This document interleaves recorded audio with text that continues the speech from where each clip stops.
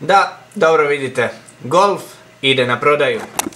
Lijep pozdrav i dobrodošli u novi video na kanalu. Kao što vidite, danas snimamo vlog, mislim da je drugi po redu, a možda je čak i prvi na ovome kanalu. Uglavnom, prodajemo golfa, kupujemo moj dream car, ako to možemo tako nazvati. I to je to, uživajte u nastavku ovog videa. Ljudine moje, nalazimo se u mom automobilu, dakle u pitanju je Golf 7. generacije 1.6 turbo dizel 77 kW. Kilometre vidite ovdje, dakle nije nešto previše prešao, ja sam ga kupio sa 114.000 km. Sve u svemu auto je dosta očuvan, dakle vidi se po kvakama, po mjenjaču, volanu, dakle nigdje on nije ni ogreban, ni ništa. Da kako kasnije budemo išli na praonu, pa ćemo to malo posnimati i to je to. Inače sutra putujemo za Krapinu, našli smo jednog lijepog BMW-a koji mi se sviđa, da ga zamijenimo, odnosno nadoplatimo uz Golfa za BMW-a, budući da je ono i automatik, zbog čega inače i kupujem automobil, zato što mi je ovo dojadilo, dakle pogotovo tu po Virovitici, to je katastrofa sa mjenjačem, to se trga cijelo vrijeme, prva, druga, pa se staje, pa se koči, znači katastrofa je promet što se tiče same Virovitice. Stoga sam odlučio preći na automatik, a i iskreno postao sam lijen po tome šaltat stalno. Dakle vidite i sami, trebali bi malo automobil urediti unutra, usisat, obrisat i sve u svemu budemo išli kasnije na praonu, pa ću to malo posnimiti, to je to. No dok sam tu na parkiralištu, odlučio sam pokazati vam automobil kako on izgleda iznutra, nekakve pretince i tako razne opcije. Dakle, najviše mi se sviđa ovaj ovdje pretinac, iskreno, tu držim znači sve moguće račune. Tu inače imam te račune, iako i ne vadim za R1 ni ništa, ali tu imam znači od prve noći kak je ovaj automobil kod mene, odnosno to je bilo, ja sam njega kupio u 6 sati navečer. Mi smo njega prepisali do pola 8 tu u Virovitici, tako da što se toga tiče baš je ono bilo ekspresno, jako mi se svidio Golf. Ali sad smo našli nešto bolje. Dakle ima tu automatska svjetla, ima automatsko parkiranje, parking senzore, start stop ima svaki Golf, ima dugmadi po volanu. Sve u svemu što se tiče samog automobila, lijepo izgleda unutra. Ubacio sam alkantarina sjedala, dakle vidite kako to izgleda, onako lijepo sportsko izgleda, ujedno dosta očuvan.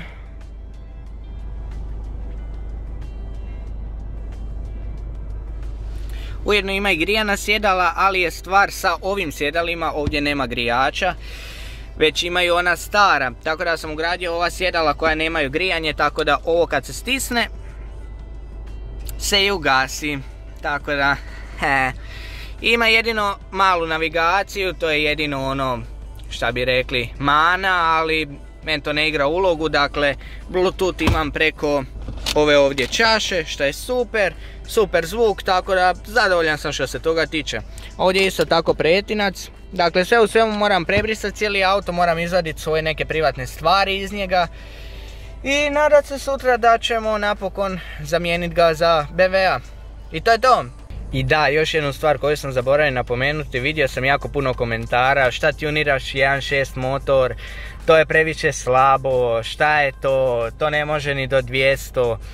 Dakle, ja sam sa ovim konkretno automobilom išao 206 km/h, imao sam trojicu suputnika i pun rezervar.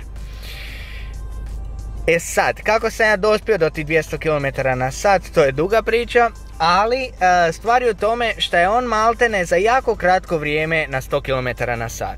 Doduše nije kao sportski automobil, ali kroz jedno 13-15 sekundi on dođe do 100 km. Sa 100 km/h ne daj Bože da lupite pješaka ili biciklistu. Ne ostaje ni jedan mogući postotak da on preživi. E sad vi razmislite šta možete napraviti sa 200 km/h. I svi dole šta pišete pametnjakovići, a znam da pola vas nije ni sjelo u automobil, ni vozilo Golfa, su našli pametovat, a šta ti je 200 km/h. Probajte se voziti toliko, pa onda sudite. Stoga se vidimo malo kasnije. Dakle, sad smo trenutno na Aquarami Virovitica, autopraonica, vjetar vani. Znači, nikog nema na autopraonici, auto je nemoguće oprati, znači vani ko da je tornado, dakle nema šanse da operete auto. Ja sam ga na brzinu malo usiso, vidite čisti je. Mislim, nije on nešto previše ni prljav što se toga tiče svana, ali čisto ono zbog kupca, da ne kaže sad baš da smo u svinjcu bili. Stoga, to je to. Ljudovi moji, trenutno idemo doma, dakle pola sata kasnije. Idemo smjestiti u auto aluminijske felge, njih omotati u crni najlon. Uzet ću ujedno i tepihe i nove farove.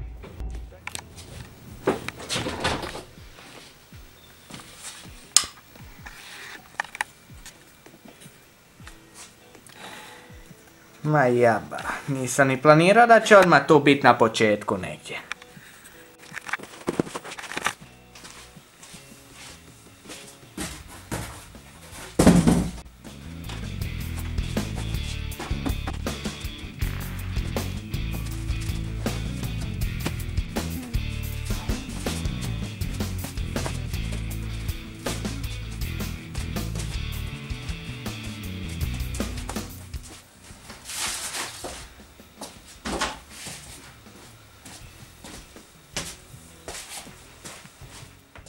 Felge su utrpane, još samo ovo ide u vreću i to stavljamo u gepek, vani je mrak tako da mi ne vredi snimat. I vidimo se sutra! Ljudi moji, trenutno je 5:30. Idemo se lagano spremiti i kreniti.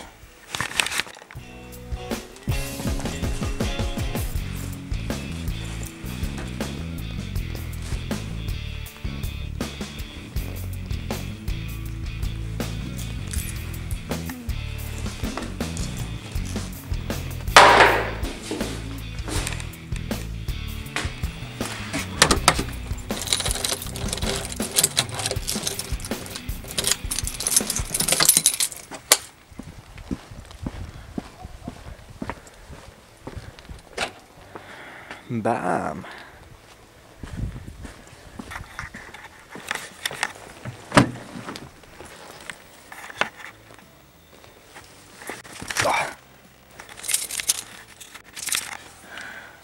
Jedan cold start, što bi rekli.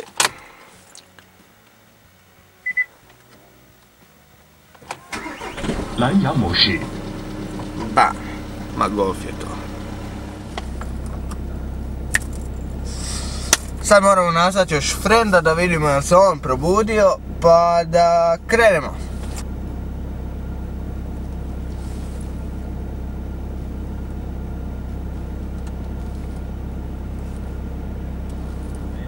Hello motherfucker, I go to you and kill you. I go to 50 minutes for you. Goodbye, my friend. Čus.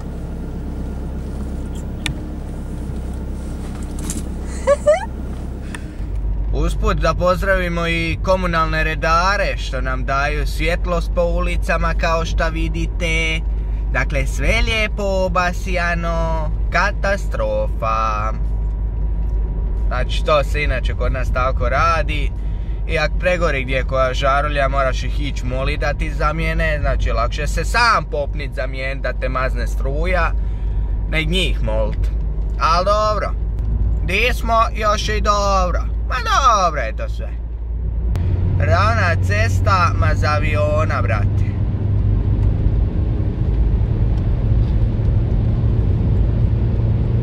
Onda mene neko kaže golf ne ide. Počet ću zabranjivat komentare.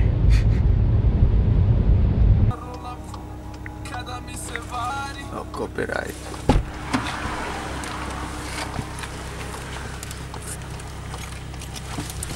Nice, bro. Guten Morgen. Guten Morgen.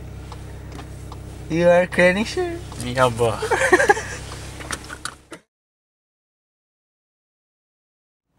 Ko da diže kredit u banci. Pa prije digao kredit, nek 2 kave kupi.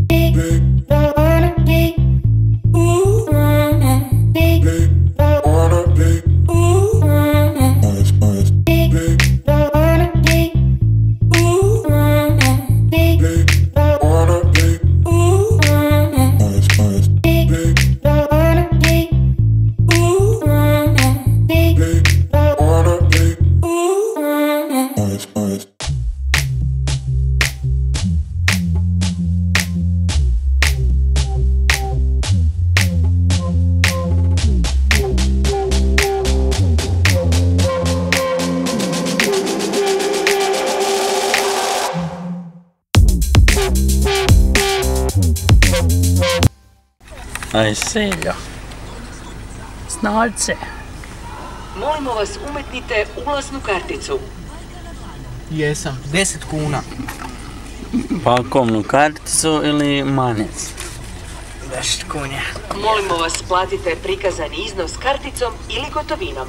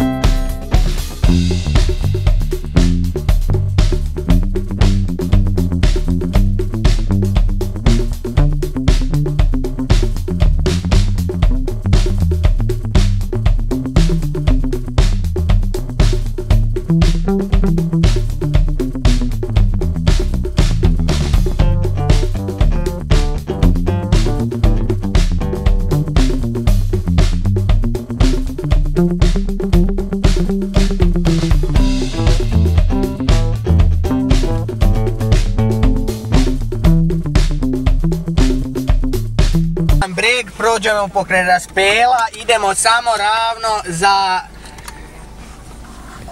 Krapinu. Jaba. Znači, ne idemo... Kud sad idemo? Ja mislim da je rekla. Rekla ti je na Raspelu, na čemu? Znaš šta to znači?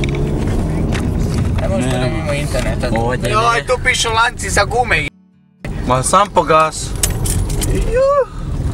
Prva kućeš u četvrtu. Zadere u četvrtoj. Ujebote. Pa ne vidiš ništa. Pa ne vidiš.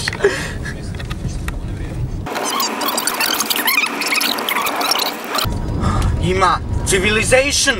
Civilization. Magli se sve. Gusta mi maglja.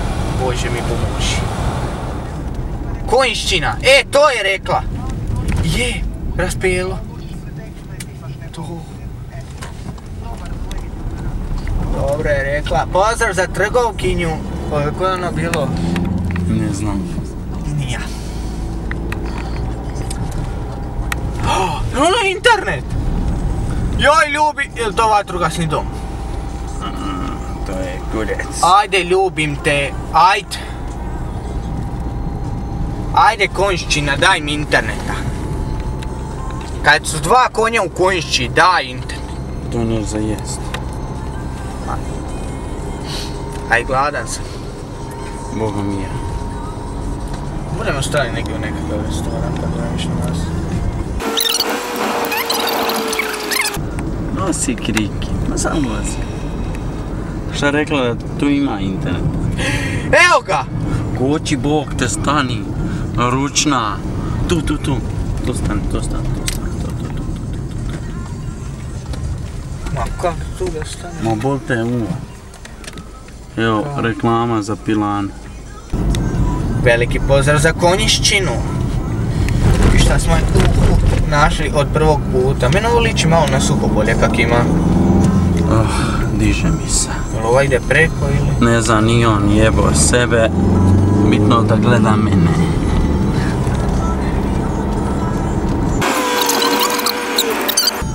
Krapin nije krap.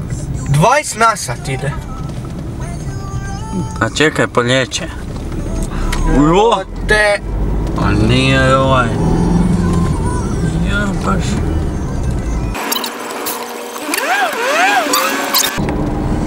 Šta je on rekao? A gdje vidiš BMW-a crnog? Ja stajem. Evo je žero. Tu sad rižu. Pokaži ljudima, jesu snimao? Močvara. Tu snimaju rižu. Sada rižu. Sada ljudi rižu. Usred Krapine. Hotel, restoran, smo tamo otići jebo. Di? Idemo tam jest. Bumo. Tačno tamo. Ma ja. Da ga pokušam.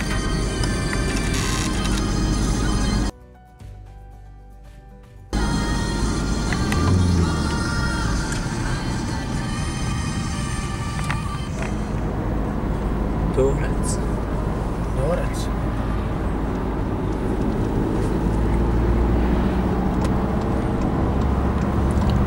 Jo, poginćmo. Nećemo nemet poginiti. 200. I 50. Da. Oj. Gregurovac. Lagunic. I prozor koje fali roleta. I budala koja pjeva. OPG kod Đurđe. Ajmo kod Đurđe. Znaš onaj racing team, onaj? Đurđa!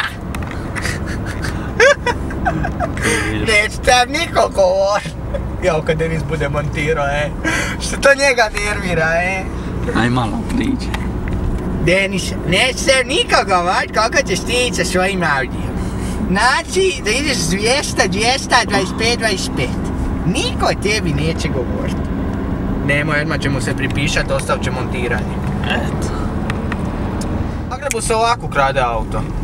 Ma jaba, lopovi. Lopovi. Bandić.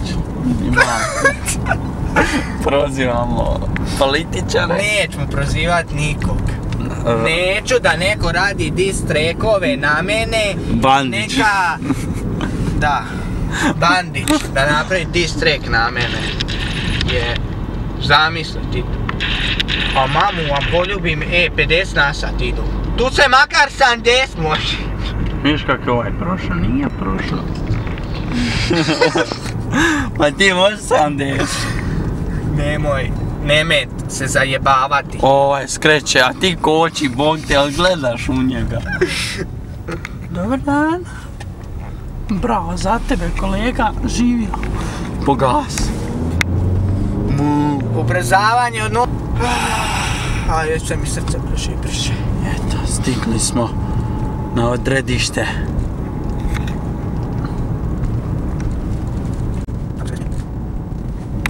Eno je benkica. Benkica po Virovitica. Nemet, zaveži se, molim te. Prosti. A reci ponovo ono.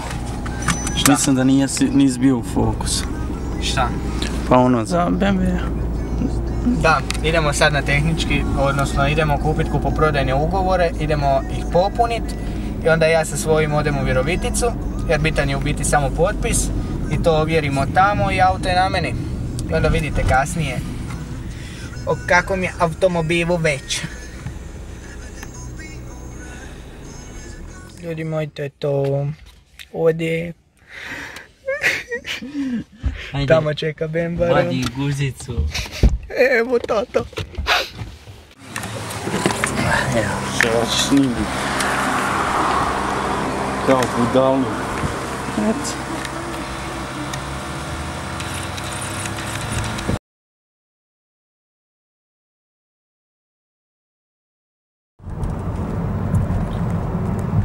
Ono više troše.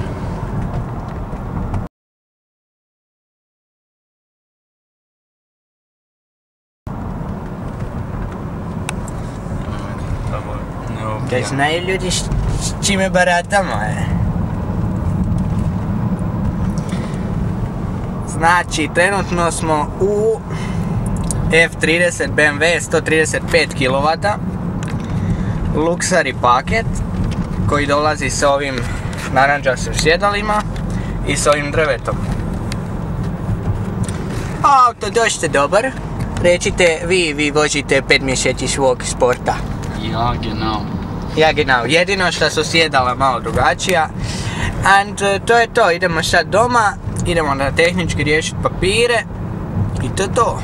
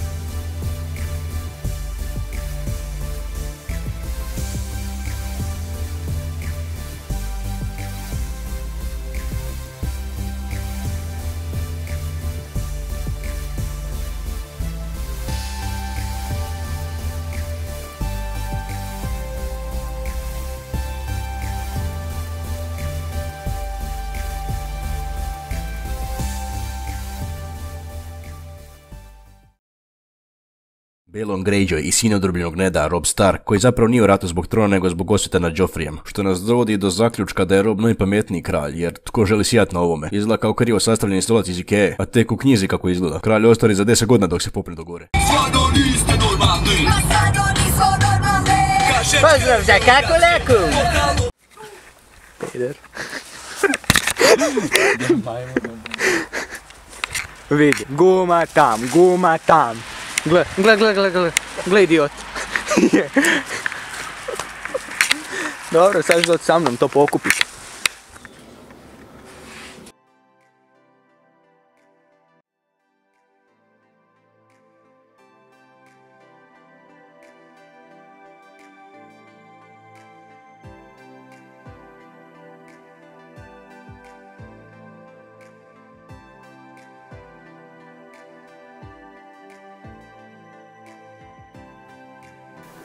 Ljudovi moji, evo ga, BMW 320D, idemo malo unutra. Ljudovi moji, radi se o lukseri paketom opreme u ovom automobilu.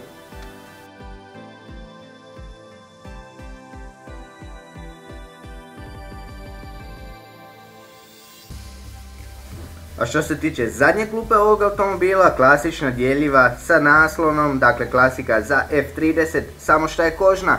Trenutno ne mogu ništa pokazati budući da su natrpane gume unutra, ali sve ćete vidjeti u sljedećem videu. Ako želite posebni video o ovom automobilu, slobodno pišite dole u komentarima, rado ćemo to odraditi. To je to, vi uživajte i vidimo se u sljedećem videu. Lijep pozdrav!